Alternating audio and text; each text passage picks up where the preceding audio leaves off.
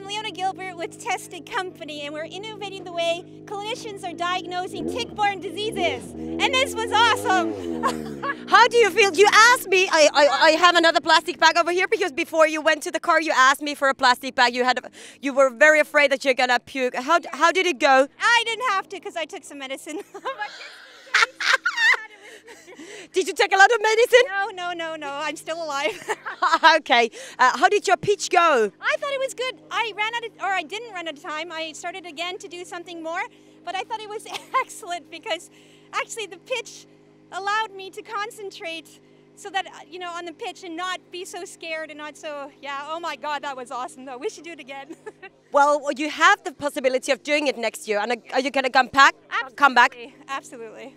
You're the first female to do this pitch this year, and rallies are usually very masculine events. So do you think that females should also join RallyPitch? Absolutely, and they could get female coveralls as well. Absolutely, they should. A lot of entrepreneurs are women, so why not? Come out and enjoy the fun. So, yeah, it was excellent.